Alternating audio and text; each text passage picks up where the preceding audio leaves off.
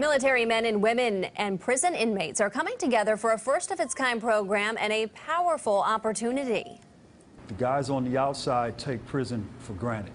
They never think that they could wind up in prison. We are the example that, yes, you can. The inmates, many of them former military themselves, are the ones helping deter service members from a life of crime and imprisonment. Only on CBS 13, Sharon Roget witnessed this program exclusively and shows us how it's changing lives. Now, there's a small percentage of vulnerable active military members on almost every base who are going down the wrong path. I got a look at a pilot program where active military get FaceTime with inmates inside prison walls for a moving and eye-opening experience.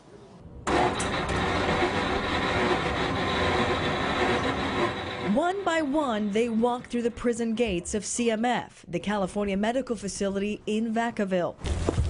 14 members of Travis Air Force Base about to embark on an experience they will never forget.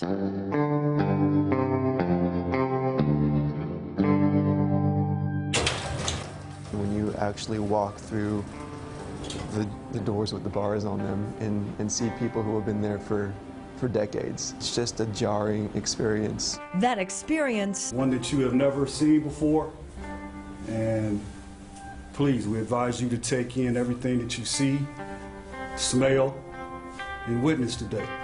56-year-old inmate Keith Thompson leads the military assistance program known as MAP. He was one of them. 10 years of active service in the U.S. Army.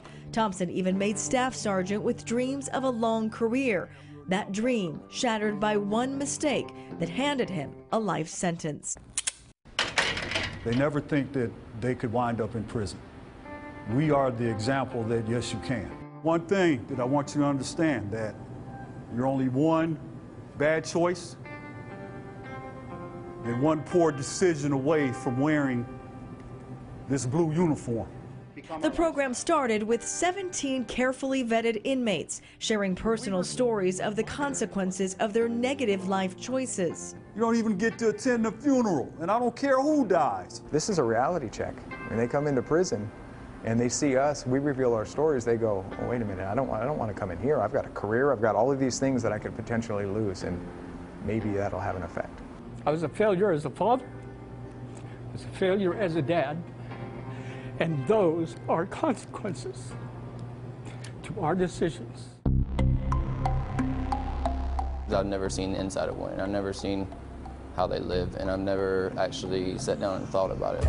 22-year-old Airman Jonathan Roca recently tested for staff sergeant, but after an incident, details of which he didn't wish to share, he lost a stripe and more. Got called in the security forces and lost a rank myself and my possible spot for staff, so now I have to wait another 20 months. You get your first actual run-in with the law, I guess, so to speak, and you understand that you're not invincible.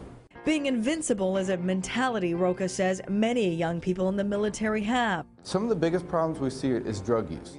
According to Captain Joseph Cachuela, who's also an attorney on base, this is a real issue for at least some airmen within Travis Air Force. The temptation is all around our airmen to make bad decisions, and they might not necessarily think that they're going to be the ones to do it, but when you immerse yourself in that environment, it's really easy to say, hey, I'm just going to pop this ecstasy pill, or I'm just going to smoke this joint, not thinking that they're going to get caught. Every time that I come through there, I have to strip completely naked, walk through a metal detector. The program takes the airmen through all aspects of inmate life, from working in the yard to even eating in their dining commons. You got his?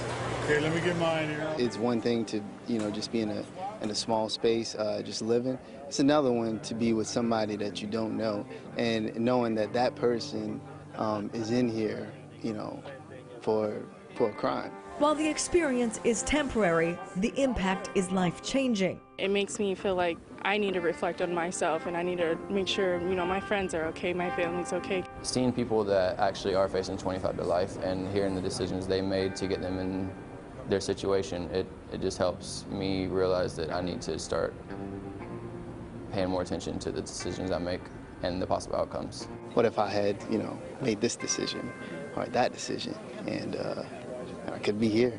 But the rewards of this program don't stop with just the airmen. A sense of giving back, a sense of self-worth, again, a sense of accomplishment. Because if I can change the life of one of the airmen out there, then I've achieved my goal. The airmen get to leave after the 7-hour day. If the pilot program works, this will be the last time they'll spend a day behind bars. It was remarkable to see how rewarding this program was for both sides. And as they continue to monitor the success of the MAP program here, they're hoping to spread it to other cities throughout the country.